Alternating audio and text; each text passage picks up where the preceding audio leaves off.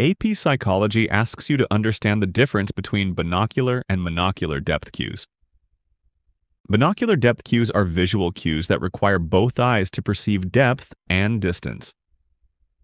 AP Psychology requires that you know about two binocular depth cues, retinal disparity and convergence. Retinal disparity is the slight difference in the images perceived by each eye due to their different positions, which the brain uses to determine depth.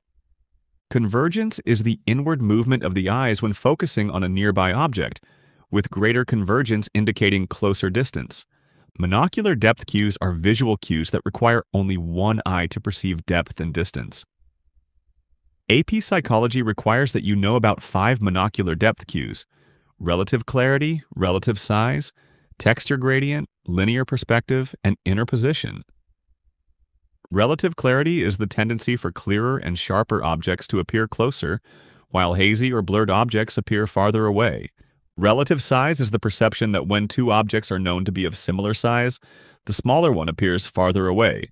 Texture gradient is the gradual decrease in detail and texture as an object's surface recedes into the distance, creating a sense of depth.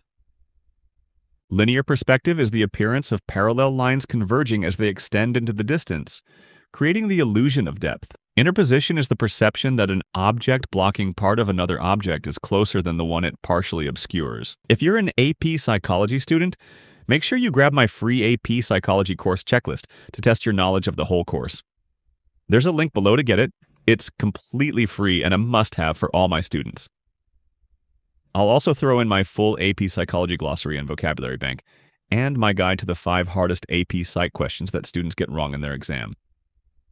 This video has been a snippet from my complete 4-hour AP Psych study guide video that covers the curriculum in one mega video.